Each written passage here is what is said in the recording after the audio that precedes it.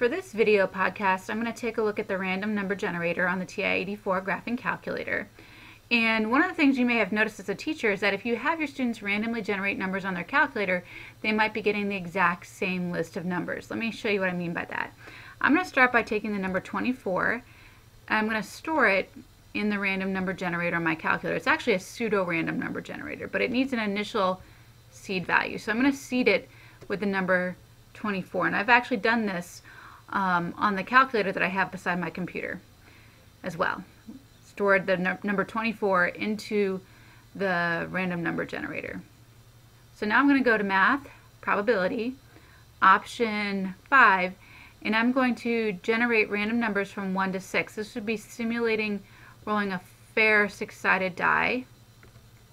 So here we have 6, and then 4, and then 3. And so I'm just hitting enter each time, and it's generating the list of numbers.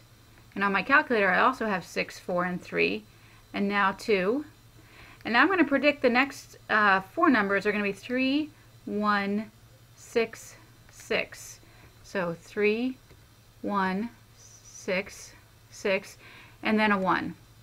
So the reason I know what's coming up is because the calculator that I have on my emulator on my computer screen and my actual graphing calculator were seeded with the exact same value. And if your students are coming up with the exact same list of random numbers, it's because their calculators are set with the exact same seed value, most likely the seed value that was set by TI in the factory when their calculators were manufactured, or if they had to reset their calculators and erase the memory, maybe for a science class or another math class, then their calculators once again will start with the exact same seed value for the pseudo-random number generator program that's within the calculator. So what I recommend to my students is that they all enter a value that's unique to them. Maybe their locker number, maybe their phone number, and that way they won't get the exact same list. Yes, this list of numbers is random in and of itself. However, to have two students generate the exact same list of numbers in the exact same order doesn't feel very random. The other thing I wanted to point out here is that under the Math Probability menu, we have a random integer command called random integer no repeat.